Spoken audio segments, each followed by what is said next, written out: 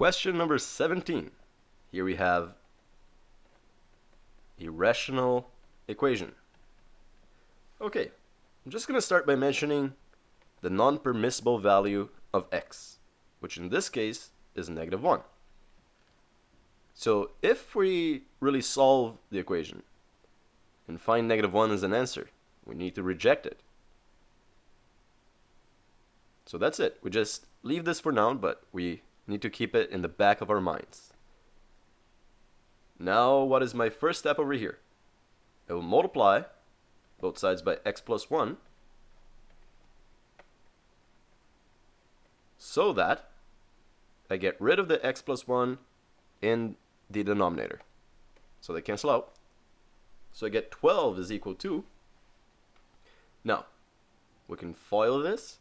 A very common mistake, in fact, is to forget to put parentheses and just multiply the x by the x minus 3.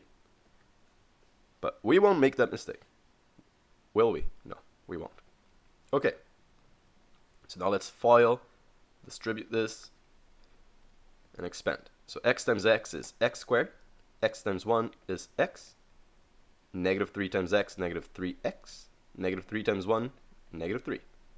So 12 equals x squared.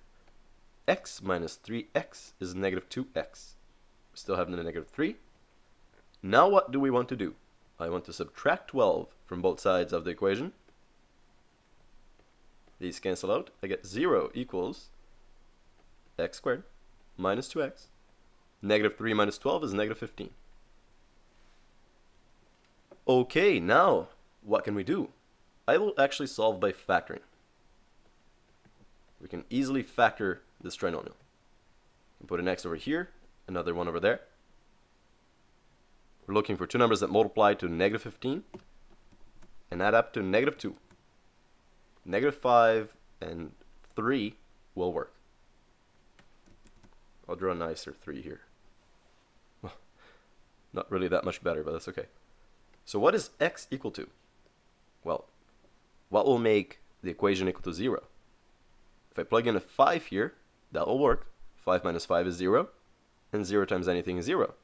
So 5 is one of the answers, and -3 is another one, because -3 plus 3 is 0, and 0 times anything is 0. So the answers are -3 and 5.